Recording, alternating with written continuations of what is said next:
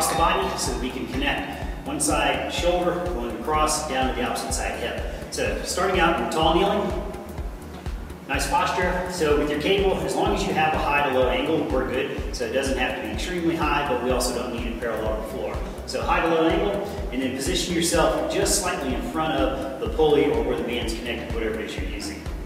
So from here, we're simply going to trace the line of the arm, coming right down until you're even with the shoulder, and then right back up.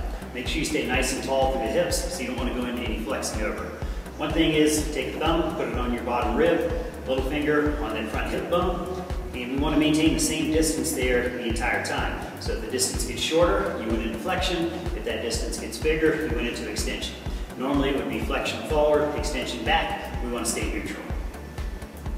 Then we can progress this to a half kneeling position. Then coming down and across, and then we can even move towards a little bit more of an inline, bring the front foot on the same line as the back knee, and going through the same movement. So the key is control. We're not trying to make this a main strength movement. We're simply trying to connect some areas, work across some diagonal patterns, and enough so that we have to respond to it, but not so much that we end up getting out of a good position simply to pull